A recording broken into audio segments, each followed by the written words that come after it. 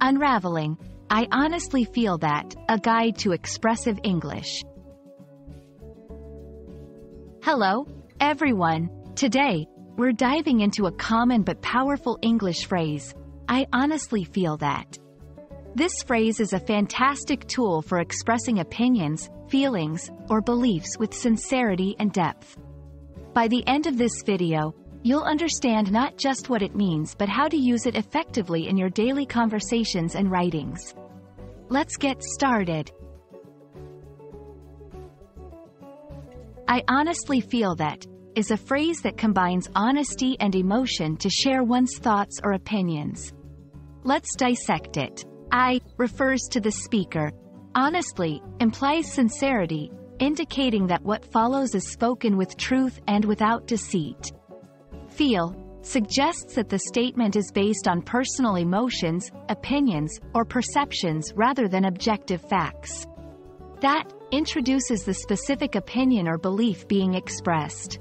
Together, this phrase is used to introduce a statement that reflects the speaker's genuine beliefs or feelings about a subject.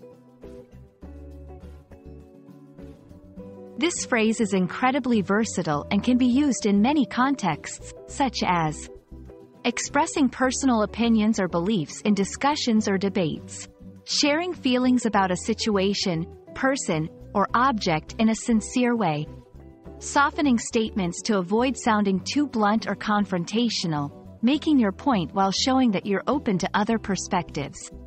It's a great way to make your language more personal and impactful.